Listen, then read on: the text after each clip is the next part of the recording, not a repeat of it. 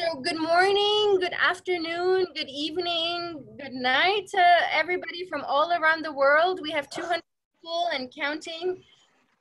We had more than 800 people register for this webinar from all around the world. We're so excited to host this webinar and invite you here. This webinar has been co-organized with our team at UNICEF. So Radhika and Ana Nieto, if you just want to wave hi to everybody. And also the Aga Khan Foundation. So Sweta Shah, just wave hi to everybody. They have been co-conspirators, and thank you so much to LEGO Foundation for supporting this webinar. The goal of this webinar is to do a deep dive on support for parenting through two particular modalities that Diego will go through in a few seconds. But before we start, just a few housekeeping. Please select all panelists and attendees. Let's take 1 second. In the chat box, please select to all panelists and attendees. I'm still seeing some people introducing themselves by selecting just all panelists. If you do that, only the panelists can see you, not the attendees. But we want everyone to know who we are. So if you can quickly select all panelists and attendees and write your name, where you're from, what do you do, it would be a great way to just like let us be welcomed here. The second thing is we throughout the webinar, as you're listening to the speakers, to write your questions in the Q&A chat box. If we put them in the regular chat, it's just going to go and we may miss it. So please put it in the Q&A chat box. You also have the option of voting. So if you see someone else has already asked a question that you have, you can just press like and we can just keep voting for questions that you want answered. Excellent. I'm seeing people do all panelists and attend. Good job, everybody. Hi, Lindsay from Nairobi. It's amazing. So many people from all around the world. And finally, you can also respond to the feel free in the chat to share links and resources and examples from your own programs and so on and so forth. So with that, I would like you, my great pleasure to introduce you to the moderator for today's webinar, Diego Adame, who is the Director of Playful Parenting at the LEGO Foundation. So I turn it over to Diego. I request all panelists to keep yourself on mute so that we avoid background sound. So if you are not speaking, please kindly mute yourself. Thanks, everybody. Over to you, Diego.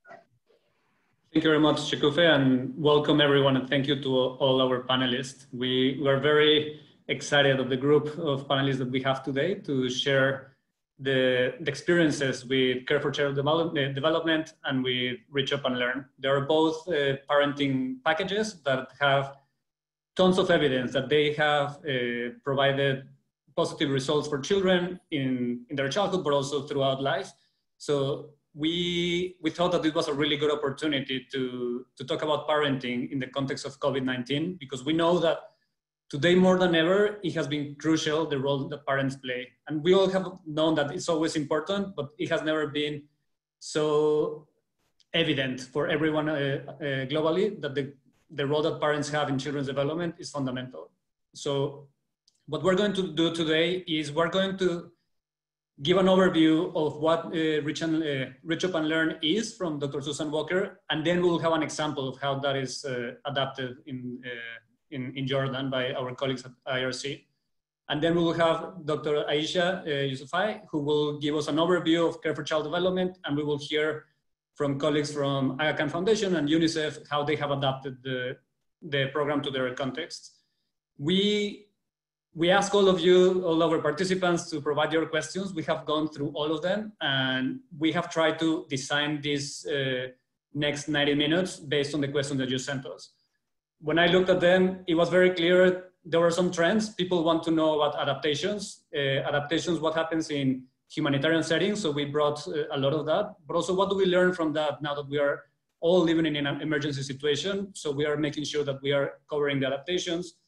There's a lot of comments about the importance of the mental well-being of children and caregivers. So we also make sure to cover that. And also, of course, think about what are new ways of reaching parents with the new reality. So how do we reach parents through technology or when we do not have access to technology? So we will hear some inspiring examples today. And I encourage everyone, use the chat box whenever you have an idea that you want to share or something that you are doing in your organization. And as Shikufe said, when you have a question, go to the Q&A box and put your question there. If you see that someone already asked that, like it, because it will go higher up in the list. Unfortunately, we might not have time to answer all of the questions, so make sure that the one you really like, that you literally like it, so it goes up in the list. So with no further ado, I would like to introduce our first speaker, Dr. Susan Walker, who is the head of the Child Development Research Group at the University of West Indies. And she's going to be sharing with us more about Reach Up and Learn and also what they have done to adapt to COVID-19. Thank you very much. Go ahead, Susan.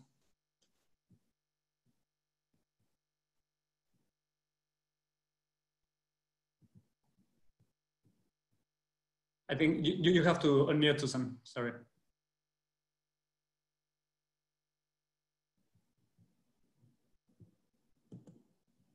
You're still on. Okay. Perfect. Okay, thanks, Diego. I hope everybody can see the slides. I'm not able to, oh, here we go, that's better.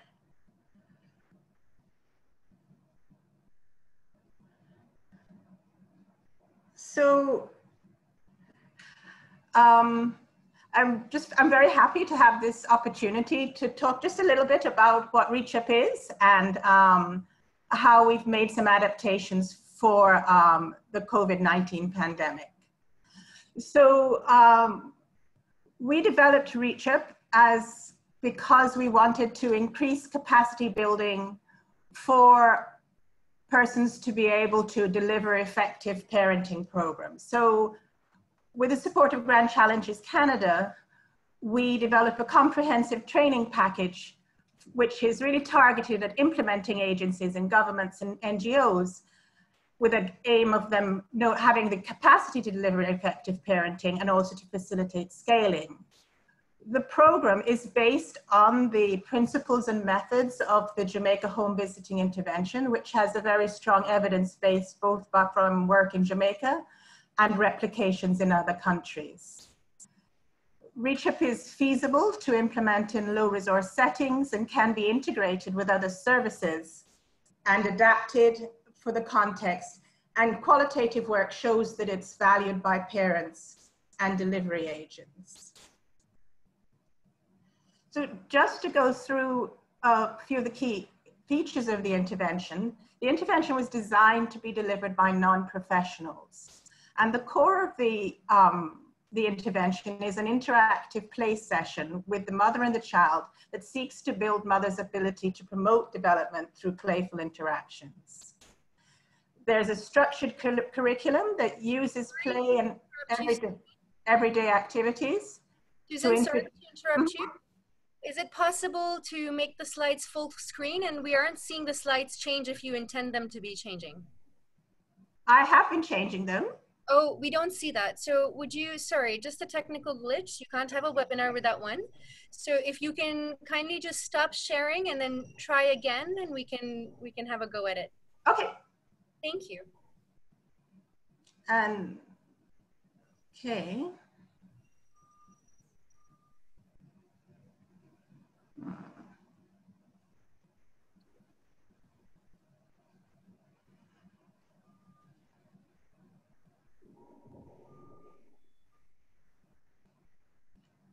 Beautiful. Perfect. Is that full screen now? Yes, ma'am. Okay, good. So as I was saying, it's designed to be delivered by non-professionals, uses an interactive play session. And the curriculum uses play and everyday activities to introduce concepts and language. Play sessions use homemade toys, songs, games, activities, and picture books to do this. And the parents are encouraged to continue activities and trying to integrate them into the daily things that they do with their child. And the methods place a lot of emphasis on being responsive to the child in terms of his or her mood, what she says, actions, and interests. Emphasis is also placed on mediating the environment for the child by describing and naming and introducing objects and words and activities. There's a lot of emphasis also on praise for the child's achievements and her efforts, and for the parents' efforts. And the goal is for the sessions to be fun and enjoyable, and hopefully help to build both the self-esteem of the child and the parent, and also the mother's enjoyment of the sessions.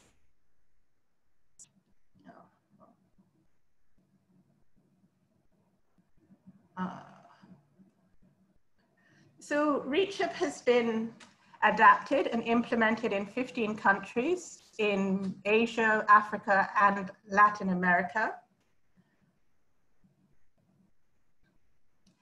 And the program was originally designed to be a home visiting program, but has been adapted to small group sessions. Of course, many countries have been implementing REACH-UP or other methods of reaching parents to support parenting. And almost all of these were suspended in response to COVID-19. So both home visiting programs and center-based programs where parents came to groups. So in response to this, we developed a REACH-UP parent manual, and in which we selected just some plain language activities from the larger REACH-UP curriculum, particularly using those that either use no materials or few materials, and where there were materials, we adapted them so that they could use household materials that the parents would likely have in their home. While we designed it as a manual that could be printed and given to parents, we really recognized that this would often not be necessarily the method that people would be most appropriate for people to use. And so we also designed it so that the content could be used for remote contacts with parents, such as through phone calls or text messaging or using internet-based methods, and also on radio or TV. Some quick examples of the use. In Mexico, they've made printouts from 10 selected activities from the curriculum, which are given to parents. And this is then supported by short radio dramas. And radio dramas have also been developed in Guatemala by Child Fund with the support of the World Bank. In Ecuador, they're also making printouts from the parent manual, and there they're going to be supporting them with scripts, with weekly phone calls for which they're developing scripts. And the idea is that each phone call would deal with health screening, including mental health, and then have a play activity. And as we'll hear in a little bit, the IRC have been using it also in Jordan. So finally, just wanting to emphasize that we also need to learn from this response. The content that is in the parent manual is evidence-based content, but we've never delivered it through these methods before. So it's clearly an opportunity for us to learn how best to do this. So we need to know how the delivery methods work, how do parents engage with them, and how do they like the remote contacts, whether they be calls or text messaging or radio. We also need to understand how we provide support to the facilitators remotely, and how do we maintain their training, mentoring, and monitor quality. And very importantly, this information is likely to be useful post-pandemic, because it will increase our understanding of how remote contacts and technology can be used as strategies for scaling. So thanks very much, and I'll stop there. Perfect. Thank you very much, Susan. Who hasn't heard about the very famous Jamaica study? And it's really great to hear from you the overview of what that means, of what REACH-UP and Learn is. And now to see it in action, I'm very happy to have our colleagues from IRC. We have Kathleen Wilton, who's an ECD senior specialist from the technical unit in New York. And we have Ayat Al-Akra, who's an ECD technical manager at IRC Jordan. So they're going to be sharing with us how they have adapted to humanitarian settings, but also how they have responded to COVID-19. So over to you.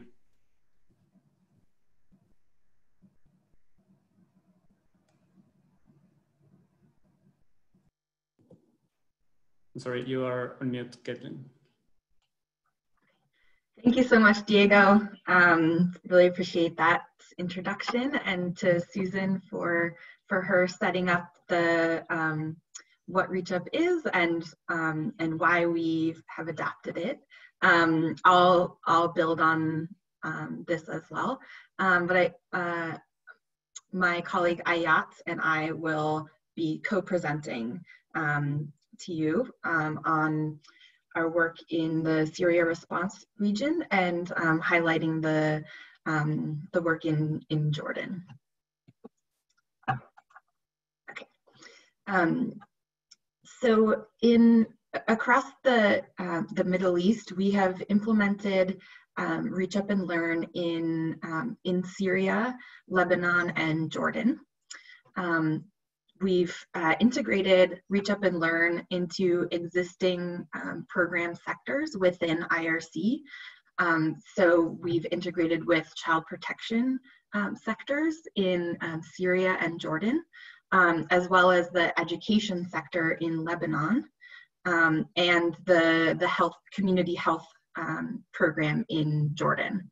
We'll talk a bit more today specifically on Jordan, as well as the adaptations that we made to the curriculum and the materials which apply across these 3 countries. So I know there's been a lot of interest in how to adapt Reach Up and Learn to settings of displacement and refugee contexts, as well as to the context of the Middle East specifically. So I'll talk through some of the key pieces, key parts of our adaptation, which are many really, and continually evolving. So our adaptation process began in 2016 with Ayat and I in Azraq camp in Jordan, together with some of one of Susan's colleagues from the Reach Up team of advisors.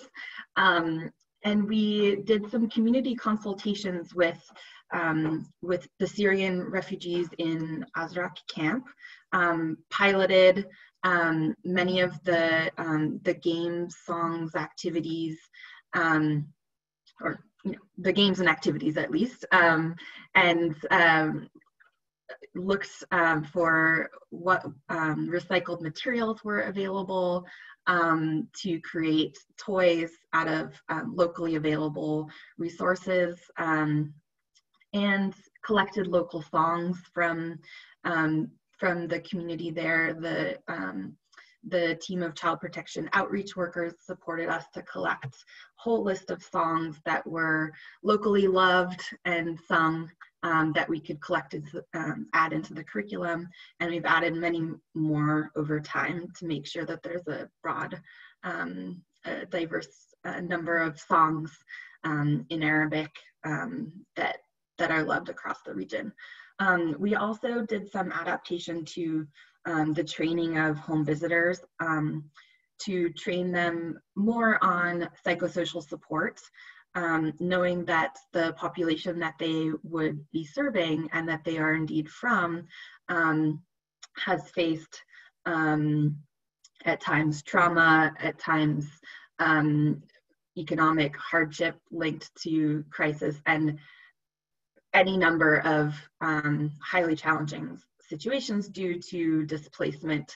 And so we cover some basic psychoeducation around stress, as well as some techniques to manage stress, such as simple breathing exercises that are evidence-based, as well as activities around resource mapping that help home visitors and in turn caregivers they serve to identify social support resources that they already have in their circle.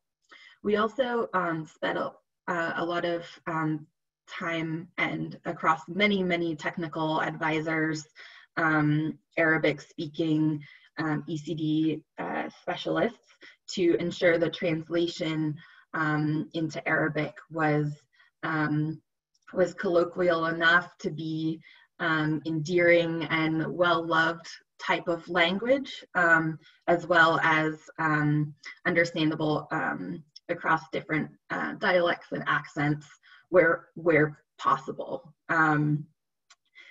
We also added some more content on child protection, on identifying abuse or violence against children or caregivers, and of course, reinforcing the importance of referrals, as well as strategies for positive discipline in the home.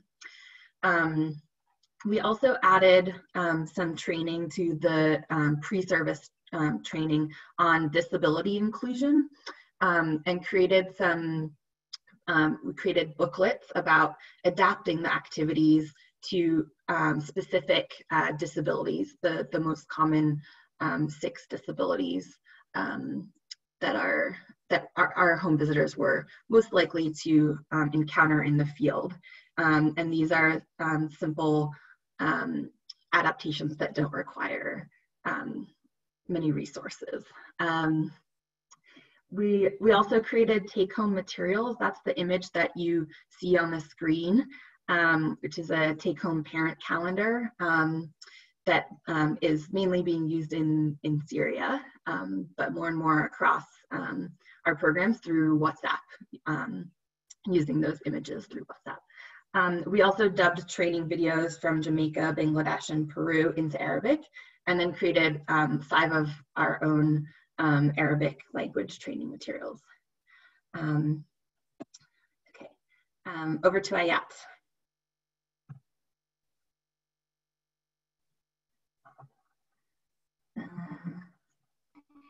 Thanks a lot, Kathleen. Hi all. This is Ayat Al-Aqra, the ECD Technical Manager for IRC Jordan team. I'm so glad today to have this webinar and to learn more about your ECD programs in other countries. And I would like to take this opportunity to tell you more about Reach Up and Learn implement. In late 2016, Reach Up and Learn have been introduced to IRC, and some of IRC staff had attended the training, Reach Up and Learn training, and after finalizing and attending this training, we start the piloting for the home visiting program in Azra camp under umbrella of child protection program. So on the first stage, we were starting the home visiting program with the foster and mentor families who have children under 3 years. And the impressive thing that the most or all of the home visitors volunteers were recruited, trained, and start conducting the home visit or start the piloted process were from the same community, from the Azra refugee camp, which support us in building trust with the family, and also helping us in expanding the program in 2 more villages inside the camp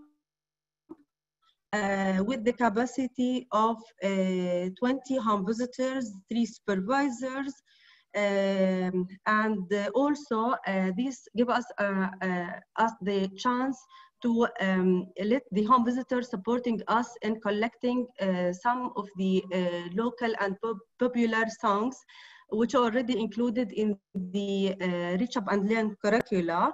And it was, like my colleague mentioned before, a part of adaptation process for the Reach Up, and frequently done on a weekly basis. And this is like a briefing about the implementation in Azra camp. Now we will move to another implementation modality. In this slide, we will talk about the implementation of the Reach Up and Learn under umbrella of the community health team. And team in the camp with the Syrian refugees, IRC decided to expand and move on to another areas, and we already chose Mafra city.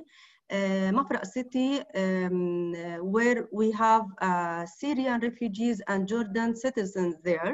So we take this chance to work with both of the caregivers, or both groups of the caregiver that we already have it there.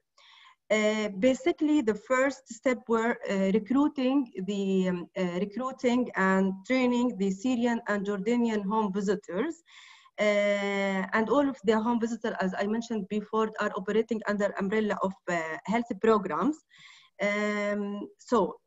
This privilege give us like a chance to add community health messages for this visit, or for the reach up and learn visit. So actually the visit is divided for two things. The first thing, implementing reach up and learn activities with the caregivers, and the second thing is spread the community health messages among the caregivers in Mafra city. In this modality, the home visit were done like in bi-weekly basis, and here is the videos was filmed under supervision of IRC, and in these videos it will show like brief about the how the visit looks like.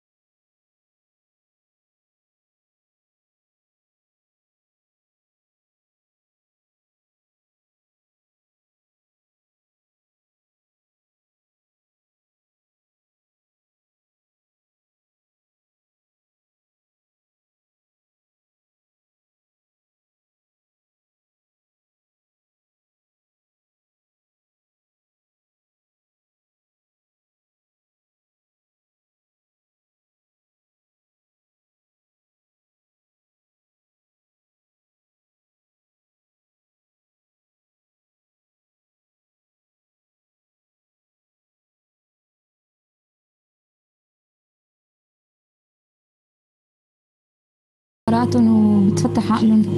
حتى ماريا احيانا لما تمسك تكيف تقول لي ماما اعملي لي نشاط.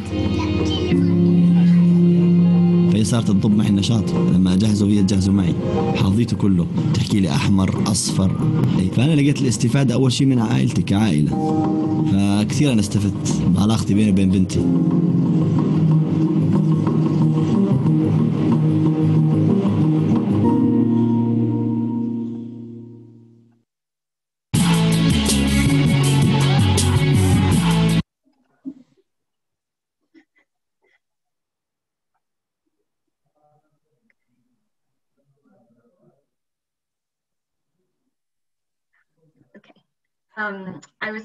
We're running out of time a little bit, so I'll just go really quickly. I wanted to show you some of the print material adaptation for which we worked with Jordanian artists to set the simple narrative stories in the context that would be familiar and relatable to young children in Jordan.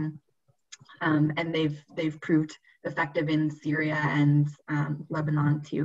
Okay, Diego's on. That means our time is basically up.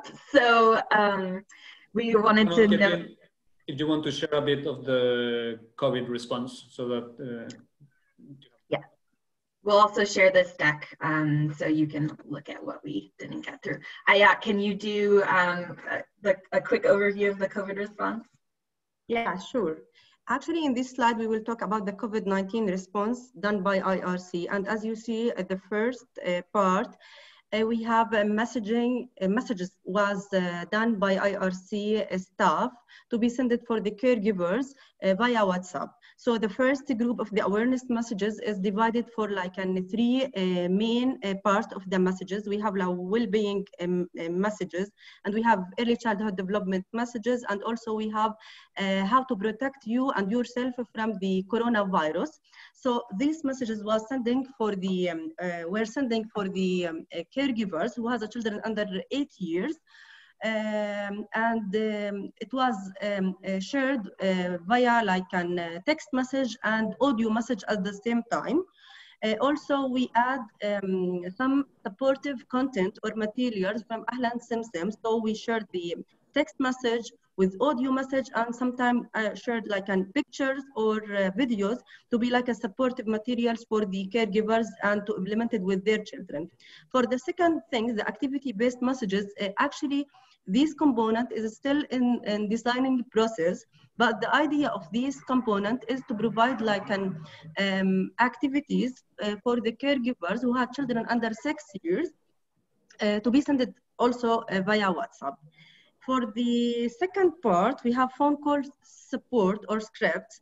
The first thing that we decide, since that we have COVID-19 and we couldn't implement the home visiting program with the families, so we decide to develop a new script or script from the original Reach Up and Learn material that they already trained the home visitors about it.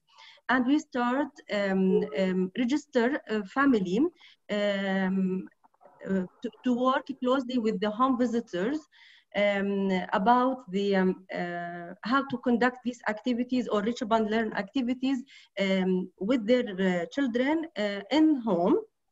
So once we decide to create this script, we focusing actually in one activity per visit, and we add one song. Also, we add community health messages for the caregivers to help and support them during this situation. Also, this phone call was developed to be like 30 minutes per call, and for the thing that we already focusing on about this call, we try to involve all of the activities which has like which requires no items or like a very simple items. For example, we advise family to use like water cups instead of the cubes if they don't have the cubes around them. Also, we encourage the families to practice the language activities with their children. And also we adding the safety and security part for them, because as you know, all of us facing the COVID-19 situation, and we need to make sure that all of the children and caregivers are safe while they conduct like language activities, while they're walking around or out of the home. Also, regarding the training session, all of the training session was conducted online via WebEx application, and we are focusing on the three main parts during the online training for the home visitors and the officers or supervisors. We're focusing on the activity itself and how you will brief these activities for the caregivers and let them follow the steps to implement the activities with children. Also focusing on the tips for the home visitors about how they will conduct this call remotely and to make sure of the quality of this call. Also, we're focusing on the well-being for the home visitors themselves and the caregivers. So we provide them with some tips to make sure that all of them are comfortable and have like a very good situation during this time. So the idea of the phone calls and online training was came from another component in IRC. We have another component. It's called parenting skill sessions. So we develop a content for the facilitators to conduct activities remotely with the caregivers who had children under 8 years. So it was like 7 scripts with 7 calls. The duration of the calls is 20 minutes. So after we got a high impact and it was very successful, we decide to create the script for the Reach Up and Learn and to implement these activities remotely via phone call. So thanks a lot, and I will stop here. Thank you so much, Ayat and Kathleen. Thank you for the presentation and for making it so tangible so that we can know more what it looks like. And I wonder if you can share, and we have had some questions about presentations. We'll make sure to share presentations. And this webinar is being recorded, so we'll also share the recording. But maybe if you can share in the chat box these links so people can have access to them, because I see many people are asking about that. And yeah, so thank you for that. We start seeing some of the adaptations that are happening for COVID-19 and the use of technology. So we'll keep hearing from other colleagues. And now we will move to talk about Care for Child Development, which is a package that was developed by WHO and UNICEF around 30 years ago, and as well has a lot of evidence of positive impact. And there's no one better to talk about the evidence of Care for Child Development than Dr. Aisha Yousufzai from the Public Health School at Harvard University. So thank you very much, Aisha, for being with us today. Thank you, everybody. And I'd like to just thank ECDAN, the Lego Foundation, the Aga Khan Foundation, and UNICEF for hosting this webinar. I'll dive right in. So Care for Child Development is a collaborative package created with the World Health Organization and UNICEF. It addresses in the space of a number of threats to child development, which include malnutrition, health threats, as well as the family environment. It specifically focuses on 2 of these threats. One is inadequate stimulation.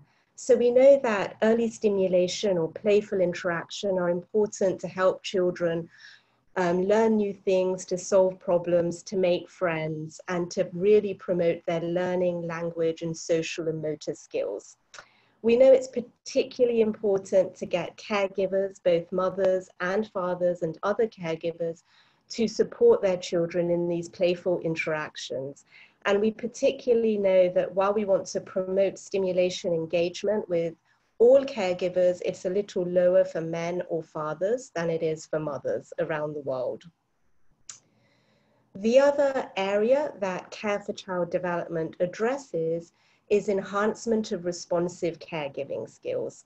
Now we know that responsive caregiving skills is really the ability of the caregiver, the mother, the father, or other important caregiver in the child's life to really understand their child's communication efforts and needs, and being able to respond to those needs in order to provide them with a secure relationship, to provide them with appropriate care for feeding, health, to protect them from harm, and really also to promote their learning and language skills.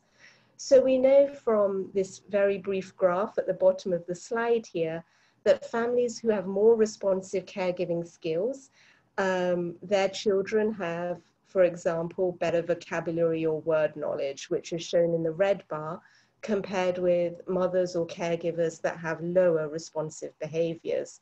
So it's important that in the playful interactions that we're also really attending to responsive caregiving capacity.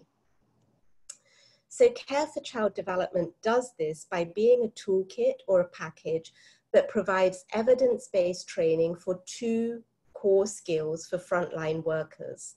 The first core skill is the ability of the frontline worker to promote developmentally appropriate play and communication activities.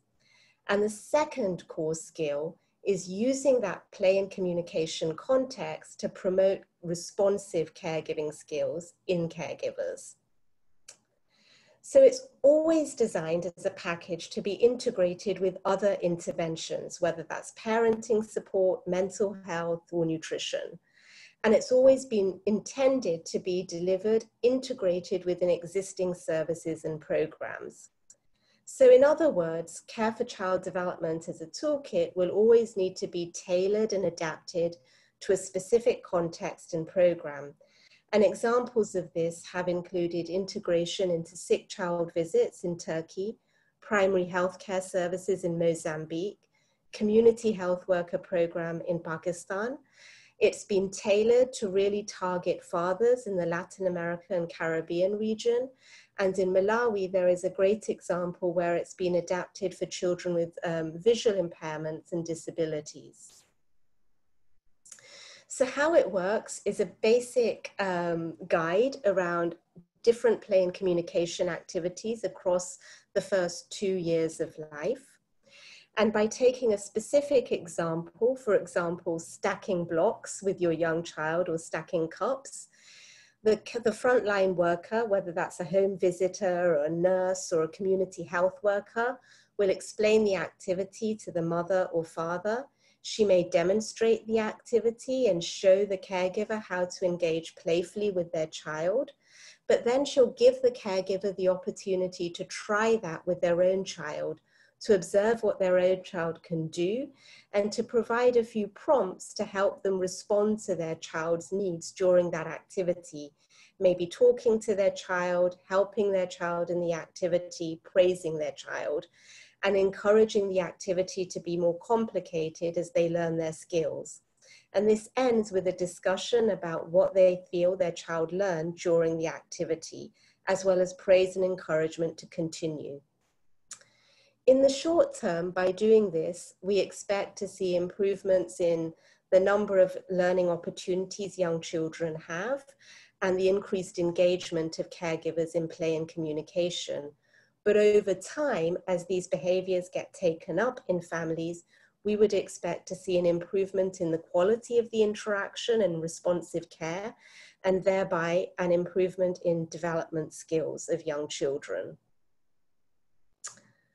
So we know over the experiences around the world that it's important to have a catalogue of play and communication activities that are evidence-based.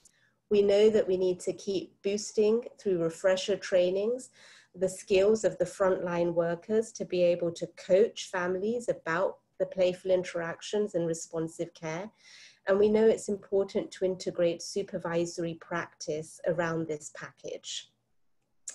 In terms of opportunities, particularly with the COVID-19 pandemic, I think it's a great opportunity, as we've just seen in the Reach Up example, to leverage technology and social media platforms to be able to bring together training resources for frontline workers, but also importantly to create new linkages to empower families and community groups, as well as partnerships across sectors to support the promotion of these skills in frontline workers.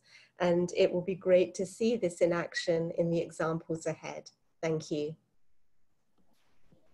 Thank you very much, Aisha, for that overview. I think it's very useful to get started thinking about this package, and a great introduction to the next presentation, who will be from our colleagues from UNICEF Latin America and the Caribbean Regional Office. We have Garen Lumpkin, who is an independent consultant on early childhood and childhood disabilities. And also we are joined by Karen Panameño, who's a Health, Nutrition and Emergencies Officer at UNICEF El Salvador. And they're going to share how they have adapted it to another pandemic, the Zika emergency a few years ago, but also what they're doing around COVID-19. So please go ahead. Thank you very much for being with us. Good morning and greetings to all. It's a real pleasure to be here with you today. For my presentation today, I will be providing you with a brief overview of our UNICEF involvement with PAHO for the implementation of the Care for Child Development framework within the context of the lax Zika response. In 2012, the UNICEF Regional Office in PAHO expressed interest to utilize CCD. The first step was to organize a regional CCD basic training workshop, followed by a technical review process to assess the feasibility of CCD use in the region and to identify required adaptations. 19 ECD experts from the region and UNICEF staff with PAHO were included from Spanish, English, and Portuguese-speaking countries from all key ECD sectors. Recommendations were made for the first modification process. As indicated in the slide, the CCD rollout has been an ongoing construction process, including 2 stages of adaptations, piloting modified CCD versions, rollout in regional countries, and multi-country capacity building for sustainability and scaling up. Next slide. The first adaptation process was based on the ECD expert review, included the following recommendations: to increase focus on child rights, expand CCD use to include other services and settings beyond just health, expand focus to include fathers and other family members, include caregiver orientation related to young children with disabilities, emphasize quality of all caregiver-child interactions, not just for early stimulation activities focusing on therapy, and to improve all environments for early learning. Based on the completion of the English and Spanish LAC versions of CCD, the country rollout process started. In 2017, the link with the Zika response started. As indicated in the map, UNICEF's country's involvement for implementing this care and support component included 10 countries, with 8 utilizing or starting to use CCD. This effort included actions in Central and South America and then the Caribbean. At the start of our main work on care and support, according to PAHO and WHO data, the indications were, they covered what was the expansion of the Zika transmission worldwide and in the region. Next slide. The question, why CCD? CCD was identified as a critical component of CNS, care and support, since, as presented by Aisha, it offers an interventional toolkit that provides evidence-based training for 2 core skills, combined with other actions for preparing multi-sector service providers to support family orientation to promote child development through early intervention strategies, strengthen response and nurturing caregiving for families with young children with disabilities, assist families to address potential impacts, those listed in this slide, and to promote inclusion and child rights. Based on the early stages of the Zika response in Brazil and other countries, combined with information produced by the CDC, WHO, UNICEF, and other technical agencies, it was clear that the impact of the Zika virus on affected children and their families was significant, requiring multi-sector ongoing support for the child and the family, beyond the often provision of a traditional or medical model of rehabilitation. In this slide, I have tried to summarize in 3 impact groupings of some of the conditions and situations faced by young children affected by the Zika virus and their families, and all impacting on a child's development and the capacity and responsiveness of caregivers for providing nurturing care and early intervention. Finally, we found that the country-level CCD rollout was extremely important to strengthen country responses in terms of the Zika, to assist caregivers and other family members. Next slide. After the initial stage of the Zika response, the second moment of adaptations was undertaken based on emerging country responses and experiences. The additional modifications included preparations of a CCD training technical seminar on child care and family support, introduction of CCD clinical field practices as part of the training process, and early intervention rehab services as part of CCD rollout course, providing new experiences and promoting change of focus for all working with young children, especially those with disability. Preparation of orientation materials for caregivers on parenting and early intervention. And finally, the design of a CCD rollout strategy and guide focusing on capacity building. Next slide. As part of the Zika response work, we prepared an essential component framework for child care and family support to assist our country's support process to promote multi-sector interventions focused on children affected by the Zika virus and other developmental disabilities. Due to the multiple conditions faced by families and children and their children, a systems approach of services was and continues to be required across the life course. As indicated in this slide, we found that multiple entry points exist for CCD use as part of care and support interventions, considering the life course stages, actors and services considered to be most influential at each stage, and main intervention actions for care and support. Next slide. Due to time limitations, I will skip this slide since you will have this information in the PowerPoint, and Karen will mention many of these in her presentation. Next slide. Finally, important steps were made in 3 of the Zika response countries to embed CCD in existing services, strengthening CCD linkages with the increasingly accepted nurturing care framework and building on existing global evidence. This has been an important effort before the Zika response, during the emergent situation, and we project also this will be very important after the COVID pandemic. Thank you very much for this opportunity, and now I'll pass to Karen.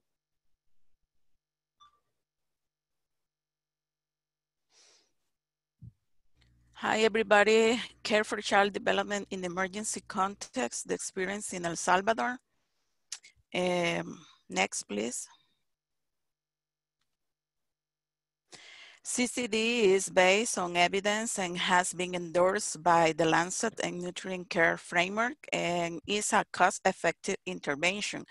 Additionally, as Garen mentioned, the package has been adapted and contextualized for the specific needs for Latin America. This is the reason why UNICEF El Salvador decided to present the package to the government as a key intervention in the context of the Zika response to provide support to young children affected by the congenital Zika syndrome and other developmental disabilities and to support an involved family. Next, please. The relevance to the Zika response, CCD is implantable since pregnancy and in hospital, particularly just after delivery. Zika emergency showcased that caregivers were receiving the first message about the disability of their children in the hospital is a very thorough and unsensitive manner. Some example could be your child is not normal and you just have to adapt, or your child was born bad and you will live and the child will live some month. Implementing CCD in the context was really relevant to human health service, particularly when delivering the first message. And also, since CCD trainings were done in intersectoral manner, articulation and referral mechanisms of services for children with disability were strengthening. Next. El Salvador is a country located in Central America with the only Pacific Ocean, and most of the country is on a fertile volcanic plateau. It is the smallest country in Central America and known as the land of El Salvador has frequent earthquake volcanic activities, so the emergencies are part of our preparedness and response plan for our own UNICEF country office. I would like to mention that that initial work was done in 17 municipalities that were extended over time, and as a result of negotiation with the main government counterparts, a national scope was achieved. Next. CCD implementation timeline. We start CCD training process begin at the country internal training for UNICEF to people, and later on we train for Ministry of Health and Ministry of Education staff, and then we finish with a course with ECD for ECD professional, more than 700. Later in 2018, more than 1,000 of health education and now academia professionals were trained. implemented with Family Reach through Ministry of Education Service. And we designed some materials, guides, and tools to contextualize and integrate the CCD approach existing. And we also negotiate with the government for the adoption of CCD. In 2019, well, we train more professional in health, education, rehabilitation, protection, academia, NGOs, and support family networks. Implemented with Family Reach through different sectoral train in CCD. Health providers, health promoters, nurses, and some doctors who, when they made the home visit, not only focus on carry out the health check, but also took time to guide the families. The health promoters now take more time during the visits and make a specific recommendation when interacting with families and their children. Next. The potential of CCD in El Salvador. The CCD approach is compatible and can integrate it into the different programs to provide a guide to caregivers appropriate for the age of the children, particularly during the first 1,000 days, and thus stimulate their physical, cognitive, linguistic, and socio-emotional development through play and communication.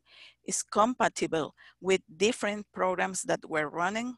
Its focus include in care of health, education, rehabilitation, and academia, cross-sectoral action to ensure family receive guidance on CCD, and the orientation to main caregivers in the service of different programs is implemented at the country level. Nowadays, is promoted by the Office of the First Lady, I mean the Office of the President of El Salvador. Next. In results numbers are almost 5,000 islands, 77 children with congenital Zika syndrome for significant support for their family gain process. Almost 6,000 families were reached as is. Almost 1,500 health providers from Ministry of Health and more than 400 education frontline workers were trained to involve home visits in the field. 70 involved in trainings. This allows for sustainability of the process as well as the committed to curricular changes at university career with field work and key institution.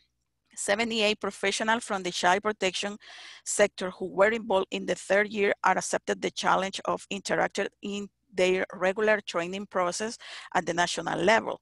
87 professionals in the field with maternal waiting houses that support to reduce maternal and neonatal mortality, as well as contributing to CCD while pregnant women live in the maternal home. And finally, 57 disability referral office who are part of the Ministry of Education and who support rehabilitation service were trained too. Next.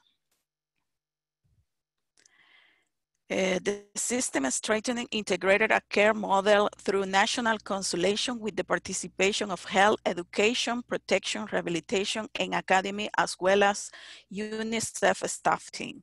Communication strategy and community participation with key message and materials to support communication to the development and change of behavior. How to do it from families as key is a key in this process. A step-by-step guide, I mean the guidelines for family counseling providers, was our star product with Zika emergency intervention. Guidelines for health, education, protection, and rehabilitation, easy to understand and adapted to the population. training manuals, interactive and easy to use. And finally, mapping of service for people with disability, including children. We should not work with disability if an additional support service that family requires are not known at the territorial level. Next, please. I'm sorry, Karen, to interrupt. We're over time, so if you can prioritize what you want to say just as closing. Okay. Thank you. Imagine that reflect the process of the result for family counseling to meeting with the decision maker and approve CCD training, implementation of multi-sectoral training, coordination, and support network strengthening. Next, please. Some lessons learned. SICA and CCD offer an opportunity to position the children with disability within the ECD agenda and strengthening, learn from the process and process initiated by other countries and expand CCD implementation progressively in El Salvador, involves those responsible for management and decision making from the beginning of the implementation process so that the negotiation have the expected effect. All early childhood service must be comprehensive, integrated and articulated at all level basis on the life cycle family-based approach. Next, please. Recommendation for the next step, follow up the professional in charge and continue the implementation of CCD. Engage family, caregivers, and key allies that share their experience with other family and demand service and information. NGOs and associations that work with children with disability need support with training process in CCD, as well as support process direct of their parents and relatives as psychological support. Multi-sectoral articulation, a single sector cannot address the need for your children and their families successfully in a sustainable manner. Next, please. CCD in other emergencies, we were in May to tropical storm Amanda and Cristobal, more than 200 shelter, more than 1,200 sheltered family, around 30,000 affected family. As you can see in the photo, there is a child caregiver connection and interaction, and we use the social media to make Facebook Live about breastfeeding, nutrition at home, and CCD routine at home in the context of emergency. Next, please. Thank well, you. Thank you very much, Karen. Thank you. And I know that Adriana has shared the link to the video on the chat. So she shared a couple of videos of CCD in practice in Latin America so that people can look at them afterwards. We're just... okay, thank you. Thank you very much, both of you. And yeah, we want to make sure that we have time for Q&A after the next presentation. So I know that many people had many questions about programs for children with disabilities, and that was a big focus of this presentation. And you have seen that also Adriana is sharing some resources in the chat. And now I'm going to hand over to our colleagues from Aga Khan Foundation. We have Mohamed Aisuki, who is an ECD project coordinator, and Ferial Hamoud, who is an MNHCR officer at Aga Khan Foundation, and they're going to share with us how they have adapted CCD in Syria. So thank you very much, and I leave it for you to keep going.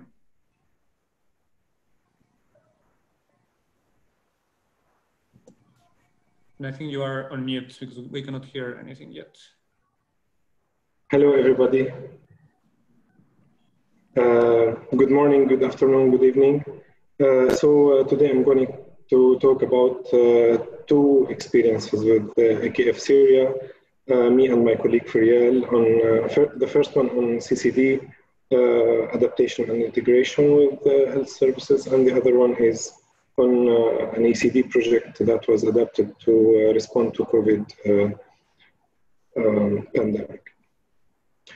So AKF has been working on integrating CCD in primary health centers since 2017. We started as a pilot with 25 centers in 4 governorates, and we trained more than 150 health workers and reached 20,000 children during this period. The project focused on introducing CCD to health system in Syria. And the adaptation was done in coordination with the health system, as we developed 15 scheduled visits from 0 to 5, depending on the Ministry of Health regular child well-being program, and based on the 6 visits from CCD, like the 0 to 2, and the CDC guidelines and milestone cards.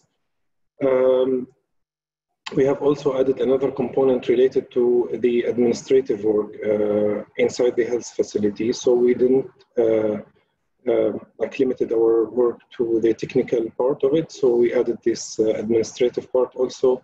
So we activated the role of reception in organizing the child flow within the center, depending on the child status. For example, the sick child visit, healthy child visit, if it's a regular checkup or it's a vaccination visit. Like the reception can know how to lead the children to go to each step into the health facility.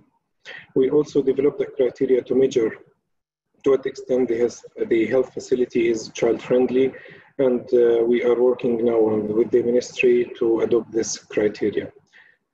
It's just worth to mention that in 2019, the Ministry of Health had an initiative to improve the quality of services in health facilities. So they did an assessment to the services in all the primary health centers in Syria, and the 25 centers that was under this project achieved the top ranking, including the first place of so the work on integrating ECD into health services can be divided into 5 main elements. The first one was the advocacy at the national level, which this step alone took us more 1 year, as we were working on all levels, starting from the ministry level, and then we went to the district, the district level, and then to the health center management level.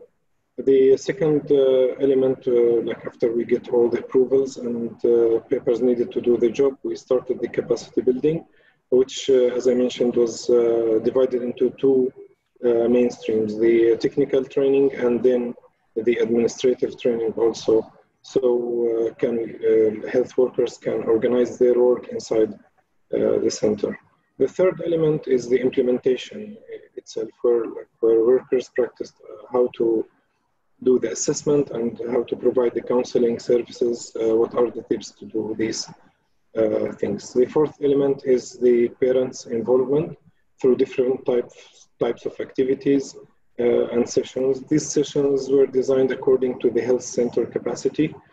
For example, if it was a big center, the sessions were done inside the center, or if it's a very small center, the activities or the sessions were done outside. Also, we did home visits, distribution of brochures, as a parents' involvement. The last element is the child-friendly corner, which is again designed according to the center capacity. If there is it could be either a separate room or a corner in the child health room that AKF provides all the materials, stories and toys, so the parents and their children, they can spend quality time and productive time to learn and enjoy during their waiting for the services. This is in general the 5 elements or components of the project. I will hand it over to my colleague Farial, who will go in details of talking about all these steps. Okay, thank you, Ahmed, and good morning and good evening, everyone. I'm glad to have this opportunity. So I'll start with the advocacy at the national level, and the first lesson learned is that the introduction to the Ministry of Health is really important based on the updated studies, the science of ECD, brain development, as well as using the WHO health definition as it's a complete state of physical and mental and social well-being. So it's a very important point to enter the ECD into existing health services. And we also focused with the national level about the role of health system as a unique opportunity to which have the access to 0 to 5 children. And also, as Dr. Aisha mentioned, the CCD depend on building on existing services. It's not a new services, it just reorganize what you are doing. So next, Mohammed. The capacity building of health workers, the first lesson learned is we have to train all child health workers inside the health facility, whether they will be responsible to do the counseling or do this project or not, because sometimes they can help each other when the health center is crowded. And another point is that all the child health worker needs to be aware about the importance of ECD and this project. The second very important point is that we did not as AKF train directly the nurses. We depend on trainers who are the child health officer in the Ministry of Health. And this was very helpful because nurses become more committed as their direct manager trained them. In addition, trainers were training in addition to supervising the implementation on ground. And the third lesson learned is that 5 days training contained different training methods, but one of the most important one is that the role play. It was very effective way to acquire the skill of communication and conversation. And the last one is that 5 days training was definitely not enough, so continuous on-job training, supervision visits was very essential. Next. The third element is the service itself. The child development assessment and counseling. The first one is to introduce what is the objective of these services, because sometimes some families at the beginning started to feel scared. Does my child have anything wrong? So it's important to explain the objective. And second, nurses considered on look and listen. Look, for example, if you see the child walking to enter the room, you don't have to ask, does your child walk? For example, at the age of 1.5 years, so you just have to put the check and listen. As Dr. Aisha mentioned, we have to listen to the families. How do you spend your day with your child, and build on what they said, praise, and then give the counseling. And the most important one is we have, after 1 year of implementation, some health facilities started to record delay cases, and then the question raised about where do we could refer these cases and who can deal with them. So we updated the referral system in cooperation with the Ministry of Health, and the referral system started from the physician or pediatric inside the health facility, and then step by step reaching to a specialized center. Also, as Dr. Aisha mentioned, the sharing the catalog or the cards is very important. Messages needs to be very short, very clear, simple, and including photos, which may give examples for families for stimulation activities. And also another point is that sometimes when the health facility is too crowded during the vaccination days or maybe vaccination campaigns, polio vaccination campaigns, for example, in Syria in crisis. So you have to give and define a visit dates out of these vaccination days to hold the conversation. Next. The four element, as Mohammed mentioned, the community intervention varied according to the capacity of health facility. But the most common one is that health worker found that it's important to hold session for families and then nominate 2 to 3 parents to be at a lead parents to continue the sessions for other groups. They found also that there is no fixed model for the sessions, because sometimes we have to do an introduction session to or orientation session to introduce the topics, and then parents can choose the topics, the time, according to their need. In some health facilities, if there are community health volunteers in the near area, they can do also an interactive activities with children. And the final element is the stimulation activities corners, which established after 1 year of starting the project. And as Mohammed mentioned, it was very important to be near the waiting area, to invest the time of waiting for families, for children to play, and for caregivers to be talk with nurses. And also to provide example of how they could make some materials from local resources. And health workers said that they discover some talents like singing, drawing, and etc. And finally, an evaluation was conducted in 2019 after 4 years of implementation of the project through interviewing some supervisors, trainers, and other health workers. And I'll mention some numbers. For example, 65 of the health workers mentioned that there was an improvement in organizing and the flow of services inside the health facility, while 44% said that the improvement was in providing the integrated package of health services inside the health facility in a very smooth, systemic, and organized way. And also 65 health workers said that they have an improvement in their knowledge, of their attitude, skills, and practices according to the provision of health services, and especially in detecting delay cases, while 40% of health staff said that they built good relation with family. They said we are now more closer to family. And also 95 said that we have many success stories, we have very good positive response from parents. So for example, 80% said that there's an increased level of client confidence, which is reflected directly to the percentage who visit the facility.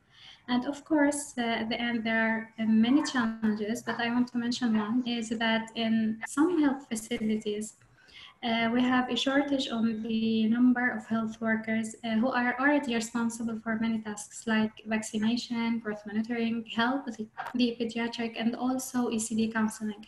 So sometimes it's hard to have the time with family to do all these tasks.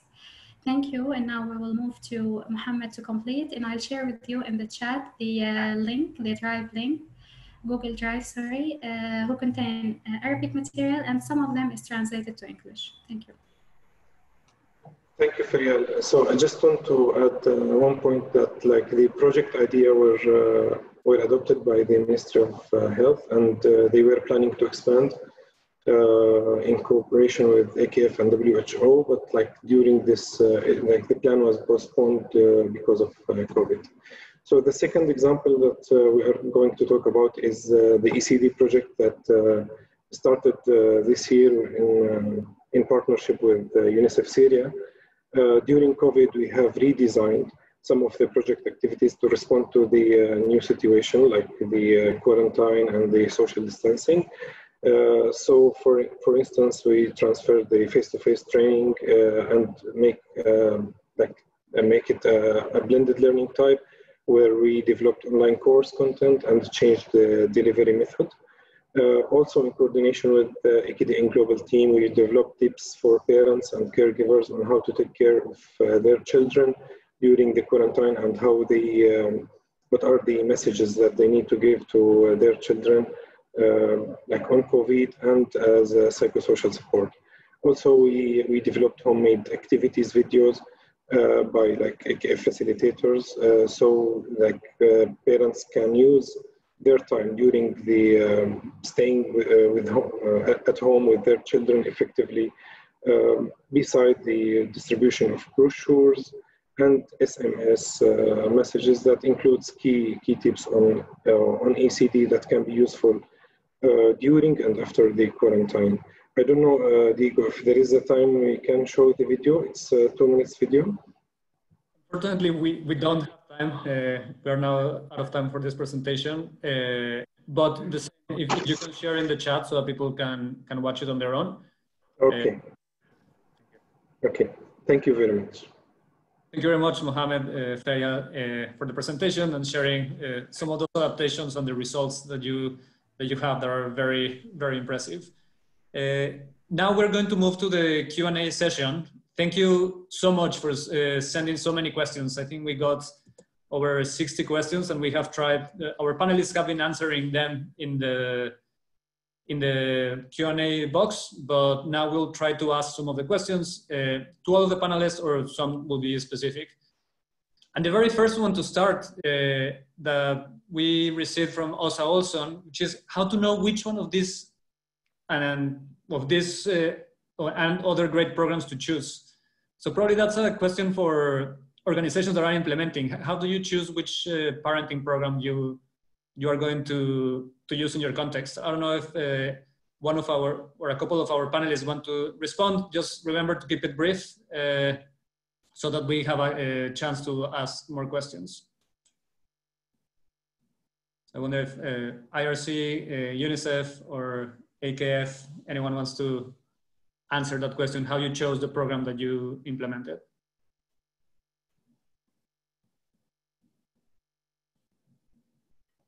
Garen? No, I based on past experiences and also understanding, having worked in the region as education advisor, one of the, I think the first steps, as Karen was explaining, is to see what's going on in the country, to build upon what exists. So I think that's the first step, and then to begin to see which model really responds best to the context, the characteristics. And so I think the first step is always, and as what Aisha was saying, is how do we embed, how do we build upon what exists in the country? And with that first step, I think then you begin to see what characteristics are available in the focus. Like, for example, we are now doing a lot more on the area of disabilities and at-risk children. So, but first of all is always to see what to build upon in the country.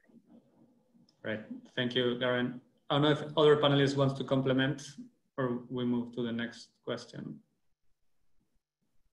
Diego, it would be great to hear from either Dr. Walker or Dr. Yousafzai as well on this question, since they've seen so many iterations of this implemented in different contexts.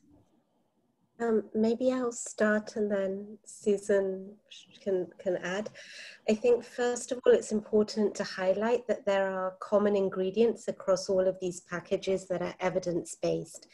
So Care for Child Development was a response to trying to raise attention about promoting early stimulation and responsive care, primarily in initial stages of its development in the health sector.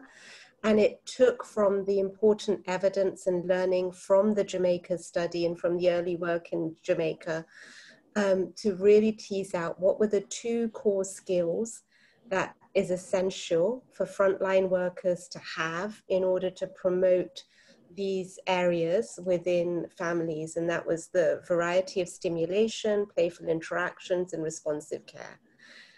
The key difference I have to highlight here is that Care for Child Development is a toolkit. It's not a structured curriculum. So you would have to tailor it to your program in determining, for example, how many activities. And that requires a lot of technical work and support in order to build that to whether you want to build it into your community health worker service or an education service or for children with disabilities. Thank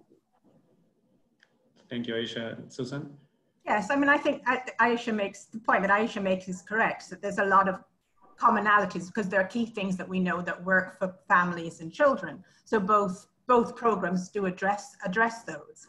I think that, I think also she was pointing out that kind of maybe the biggest difference is the level of detail perhaps, in that as REACH-UP has a structured curriculum, and the reason it has a structured curriculum is that it's very helpful and supportive for the person's delivering.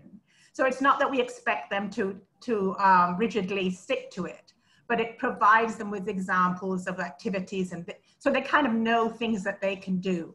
And then when they're working with the family, then they can adjust those to the interests and ability of the child and the interests of the parents. So I think that maybe is the biggest difference between the two.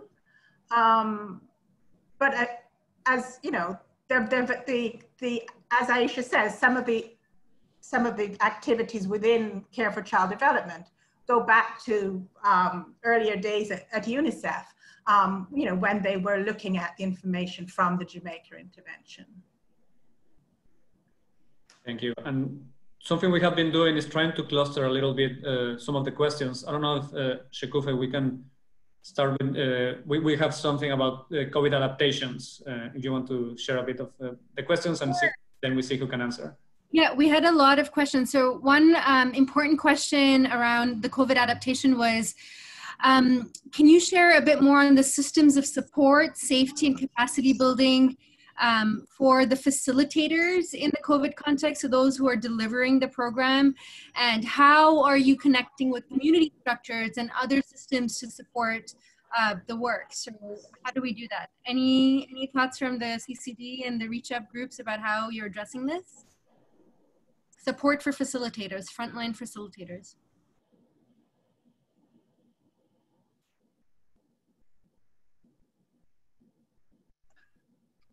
So I can start if you like, and others can hopefully add. In Jordan, there was a lockdown for the last, I think, 3 months or more. So the only way we could reach our frontline workers was through the phone and through web-based modalities like WebEx and Zoom. So we did a lot of IT support to be able to get 85 frontline Reach Up and Learn facilitators on WebEx and able to use it. So so that's been both for training, but also for regular meetings and peer support, where they can, frontline workers share challenges and successes and what's motivating to them. And IAT and the health team help them troubleshoot and also address and promote home visitor well-being strategies or facilitator well-being strategies. Thanks, Caitlin. That's helpful. Thank you, Kate. I don't know if someone else has another response, either on the training side. How do you train the frontline workers to deliver the interventions, but also how do you create this community and this support, ongoing support, like Caitlin was saying? Like in Syria, like the training, we are trying to use like some of the public social media platforms like WhatsApp or Facebook. So like what we have done is we designed the course in a way that is interactive. They can like do comments and have questions. So we make sure that they have like a comprehension of the training contents, but like as of implementation, since we are unable now to make like any contact with like home visits or gathering with children, so this is like we stopped on the training side only. Thank you, Mohammed. I know, Shekufe, we go to another. Swetha wants to. Swetha, do you have a brief comment? Yeah, just to say that in terms of training with the Aga Khan Foundation in India, and that wasn't part of this presentation, but what we've done actually is the normal kind of face-to-face trainings that we've had, we've actually cut them up into short chunks and modules that are easier and more digestible to do virtually. The other thing that we've done is in rural areas where there's very little access to internet, we've actually provided credit, like phone credit and that kind of support to help those families that are in rural areas. So I think it's still possible to do trainings for frontline workers. You just have to do it differently. And when you're, having to do things virtually, think about like cutting up the content into very short chunks that are easier to do. So I just wanted to add. Sorry, I want to ask, sorry, Shekufe, a follow-up on that to what Susan was saying when we started. Like all of these parenting programs are evidence-based, but we don't have yet the evidence of these remote modalities. I'm curious if any organization is working on trying to generate that evidence of these models for remote training or remote parenting sessions with parents, just to know if someone is working on that. Anna? Yeah, we are working on that, but like the results, maybe we can share that like once we have like done like all the study and the assessment. We have done like pre-assessment for all the trainees, and there will be a post-assessment, and then we can see like on the ground what like as a study, what is the difference between face-to-face and the advantages, disadvantages of online training. Thank you. I think Anna wants to say something.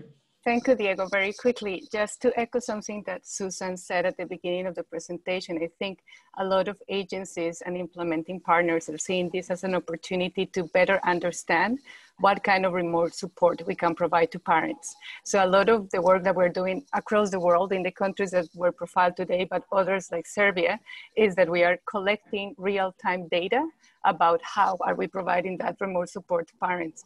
And we are working on systems within the Ministries of Health to actually be able to use that data, not just to save this work or not, but also do the tweaks that we need in real time. Because to be honest, I don't think that anyone has figured this out. So it's really trying to use data for decision-making and for improvement of the interventions. Then the other comment that I wanted to quickly make about how are we supporting the different frontline workers that are delivering these interventions is that, as our colleagues in UNICEF mentioned, we see the CCD package, for example, as something that gets embedded into other things that the Ministry of Health or Education or Social Protection are doing. So as part of our wider involvement with the government, there is a lot of support, for example, in PPE.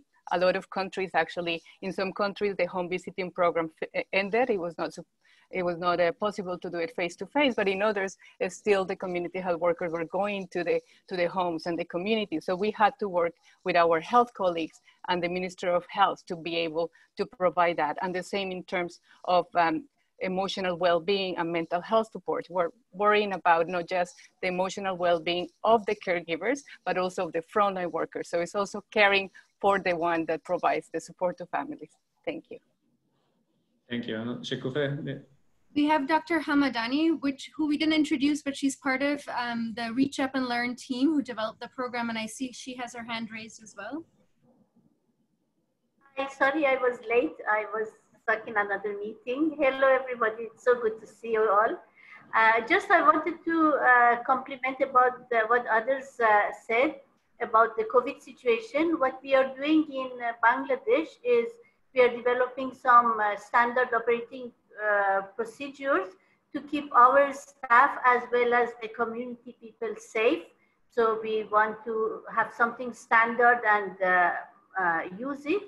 And we are also trying to make some audio messages and video clips to share with the community and with the trainers. Thank you. I think also Adriana from UNICEF wanted to share something. Yes, thank you. Very quickly, I just wanted to mention that we are for the question about remote trainings, we are developing from UNICEF LACRO a CCD online course. So the idea will be to reach for service providers and frontline workers to take this course. It's in Spanish. It's very simple. The initial idea was to reduce the number of physical trainings that we had at first, but now with the COVID-19 crisis, it makes all the sense in the world to go forward with this. And we're also piloting in Peru a solution called Afinidata that works with through artificial intelligence via Facebook Messenger for the moment, and reaches through the service provider to the families. So in Peru, for instance, we're going to work with nurses from the Healthy Child Visits. We're going to reach 115 nurses that will reach 12,000 families with CCD messaging and with specific support and messages for parents, also referring them to existing services and things like that. So. Thank you, Adriana. And just to acknowledge that we're over time, we said in the chat box that if it was okay to extend for 10 more minutes, so we hope that's okay. And thank you our panelists for staying for 10 more minutes so we can take at least a few more questions. No, Shekufe, you want to go to the next question? Sure. I want to, I'll come back to that, but there was a whole cluster of questions around responsive caregiving and questions about parent support. So I'm just going to cluster them together. And the main question was, how are you deciding what messages are critical? How do you sequence them, and how do you ensure ongoing engagement by parents after you've delivered those messages to them? And there was also a question about how are you doing this with illiterate parents as well? So if you can share some of that, you know, especially in the context of COVID where parents are more burdened. So just a technical question about the caregiver support. And I encourage panelists to quickly unmute yourself, give us a quick snappy answer, and mute yourself again so we can get through it as fast as possible. So go for it.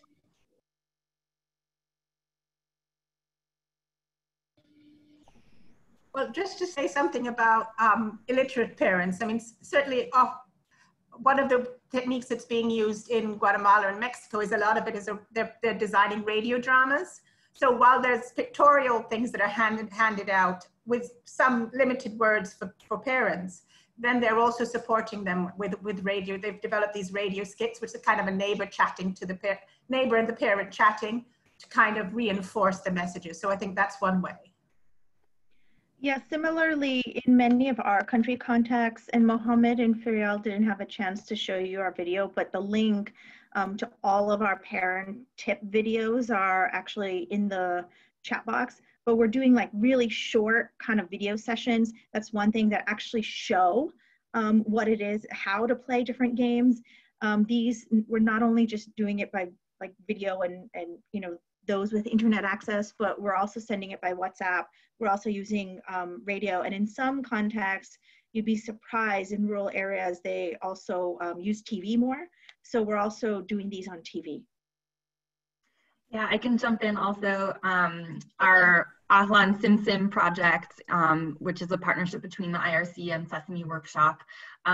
We have, Sesame has created a localized version of Sesame Street in Arabic that's broadcast across the region and covers social and emotional themes, and such as having songs on different emotions, and also different coping strategies for coping with big feelings. So this is just one example of a lot of resources that this partnership has created that are use mass media, which reaches a lot of homes and is now sent over WhatsApp for more direct reach, and works really well with low to little resources and literacy. Thanks. Thank you. I think Garen wanted to say something. Yeah. Let's give a chance to UNICEF. Garen, go ahead. Well, one issue, as I mentioned about the seeker response, is that we constructed what is the central component framework. And one of the issues about messaging we found with families with children with disability, it's very important to look across the life course and seeing what is needed at the different critical moments. For example, at the time of birth, what is that first message? And Karen mentioned about the first message by the medical profession to the family when a child is identified is critical. In most cases, it's a nightmare of a situation. So messaging really has to also look, especially with children with disability and families, is that at each stage, each moment, there's some critical messages that respond to the situation. And so I think it's very important that there's not just one message for everything, but as we try to construct with the Zika response, there's critical messages at different moments of the life course and what parents need at that moment. Thanks, Karen. That's very helpful. Dr. Hamadani, do you have your hand up, or do you want to speak? I just wanted to add that we haven't been to the field yet since it has started, but we are making preparations to have plans for covering the COVID-19 included in our curriculum, as well as we are now contacting the parents over telephone to see if they have access to internet and if they can see video messages on their mobile phones, like if they have a smartphone and they can use that. So we could put that into practice also. Thank you. Thank you, Jenna. And I could see how that will help to secure the engagement of parents, which I wanted to ask one more person from our panelists, that question of how do you secure the ongoing engagement of parents so that it doesn't stop with one message or one activity, and that they actually engage throughout the program, particularly in these stressful times with COVID-19. Using the social network tool like Facebook Live and fun routines, because they don't ask something that is so different. They just want to have answers, and caregivers then a specific question, for example, in Facebook Live, as well as Zoom session for parents networks too. That's really great. And Diego, I want to draw our attention. Some participants have been also sharing adaptations that they're doing, like sending voice messages for illiterate parents and speaking books as well. So please do share your adaptations. That's really great. Josie, there's a question for you. How does speaking books work? So maybe you can respond to that in the chat so we can all learn and share with us in the survey as well. Over to you, Diego. Sweta, sorry, you had your hand up. Please come in briefly. Yeah, I just wanted to quickly respond to Diego's question around encouragement and motivation. One of the things that we found in implementing CCD in many different countries is that this is not something where either the home visitor or the health worker or the caregiver should go to see a family member and tell. And it also then, when you do that, if a parent is already skilled in a particular area, you need to be able to adjust quickly, to make it really useful for them. So what we found is start from where they are. Like each person needs to understand that parents and caregivers already have a lot of resources and a lot of assets, and they know a lot. And so what you're doing is encouraging them and building up what they already know. And also it's important to develop and implement with them. So we found that when we engage parents and caregivers from the very beginning, even as peer-to-peer leaders with us, that actually makes it more exciting for them, and they take on ownership. And then it's their job to engage their peers and their community members. And we found that to be really, really useful. And around the messaging, Shikufe, you also said, how do you kind of decide what messaging? So there's so many messages around child development that are important. But I think it is very important that in each country context, or even each local context, think about what are the main issues that are challenging children, in your context. So for instance, in a rural part of Tajikistan, when I went there, we found that actually one of the main things was around like violence. So we thought actually then there's so many messages, but maybe actually that the critical messages that we needed to focus on were around violence and trying to kind of deal with those. So I think it is important in each context to think about that. Thanks. Thank you. And I'm sorry, I'll have to stop now because we're already 12 minutes over time. And I really appreciate that more than 250 people stayed with us, even though we are over time, but also we want to respect everyone's time. So thank you very much for joining. I think it is clear that there is interest for this, there is passion to learn from each other and from our experiences, and we will think about this. And thank you also, everyone has been sharing some of your examples, even if you're not part of the panelists, there's so much going on in the chat box. So we'll try to see how we can consolidate and share that with everyone. What I leave with me is that it's all about let's make sure that whatever we do is evidence-based, and that's what we are doing. That's what all our panelists are doing. And how do we create more evidence so that when we have a similar situation, we are ready to respond with even more evidence-based solutions. That is not just the core component and the traditional parenting models, but something that is adaptable. And also very curious to see what happens in a few months when we're post this situation, how much of these adaptations and innovations will stay and will make the programs better. So I think this could be a really good opportunity for parenting interventions. Yeah, and Diego, I just want to say thank you so much for moderating. You were fantastic. Thank you to all the panelists, especially thank you to the UNICEF and the Aga Khan Foundation teams for co-organizing. And just to say, you know, we're piloting a technical online help chat that, you know, we can have more engagement beyond the webinars and an ongoing basis in the online community on the ECDAN platform. So watch out for that. I'm also, again, going to post a link to a survey. So many have been sharing adaptations you're doing. So please, like, go send us that information there so we can start having more, you know, show and tells of what people are doing and we can learn better. So again, thank you so much, UNICEF, AKF, Dr. Walker, Dr. Yousafzai, the IRC team for joining us. And again, a big thank you to the LEGO Foundation to help us make this happen. So thanks everyone. A big thank you to Shekufe for moving this forward. Yeah, thanks everyone. And thank you to the ECDAN team as well. Gracias. Bye-bye. Bye. Ciao, ciao, ciao.